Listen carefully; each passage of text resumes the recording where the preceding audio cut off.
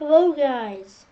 In this video I'm going to be showing you how to get Windows Movie Maker up and running on your Windows computer. So right now I am using Windows 10. I know it doesn't look like it. I have the Windows Vista start menu and everything, but I promise this is Windows 10 if you just take a look here. It's all Windows 10, but I'm going to be showing you how to get Windows Movie Maker.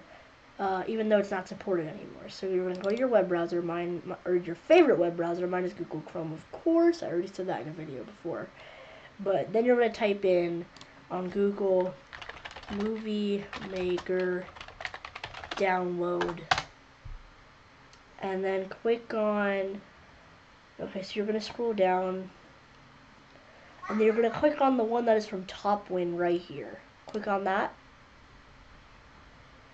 Okay, and once you click on that, you're going to click on Windows Movie Maker free version. I know it sounds like not the best, but this is the one you want. So click on download. And then after you do that, click on show in folder. And then after you do that, you'll see this folder here, and this is the folder that it'll be saved to. So you're just going to wait a bit for it to download. So I'm going to just click on open when done because that's what you're supposed to do. So you're just going to wait for it to download. You see this bar at the bottom here. And it is almost done downloading here. So just give it a minute. And then it should open.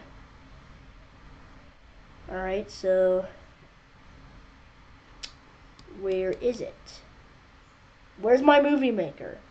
Give me my Movie Maker. Thank you, loading, load quicker, man. Okay, so now you will be brought to this page, and then you're going to select your language. Mine is English. Just click OK, and then click on Next.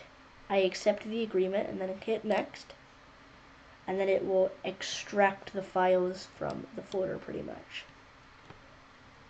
So just give that a minute.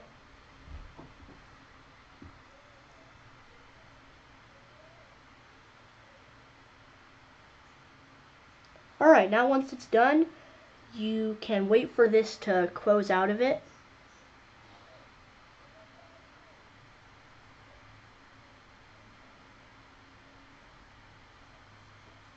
Alright, so just give it a minute. This might take a bit. You'll see all your icons in the taskbar and desktop flash.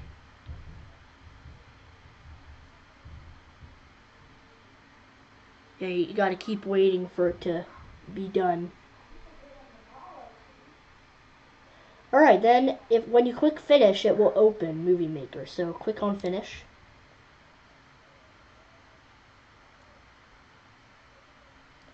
And then now you're going to click on accept. And then here it is. This is Movie Maker downloaded. And you are free to do whatever you want with Movie Maker. Hopefully you guys have enjoyed the tutorial on how to download Movie Maker, and it just creates a very handy desktop icon shortcut thing. You're just going to double click on it, and then it loads up Movie Maker. So hopefully you guys enjoyed this tutorial. Smash a like, subscribe, and goodbye!